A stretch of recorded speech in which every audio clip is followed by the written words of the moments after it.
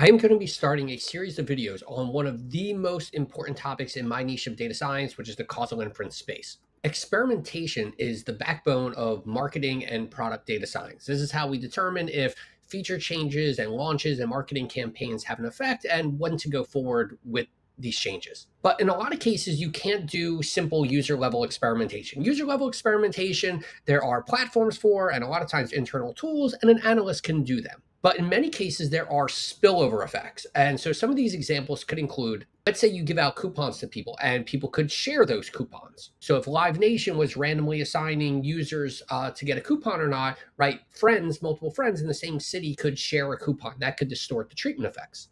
Or you might have users that are competing over scarce resources. So if there is a treatment, if there's an experiment and treated users get an advantage in, say, booking hotels, that could affect the control users and distort the experiment results. So in the case of spillovers, a lot of times what we do are more clustered experiments. It might be geo-based or network-based in the case of social media. But now we run into a problem that we usually have small samples.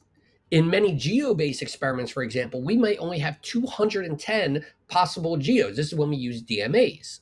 And of those 210, maybe only 20 to 40 even matter.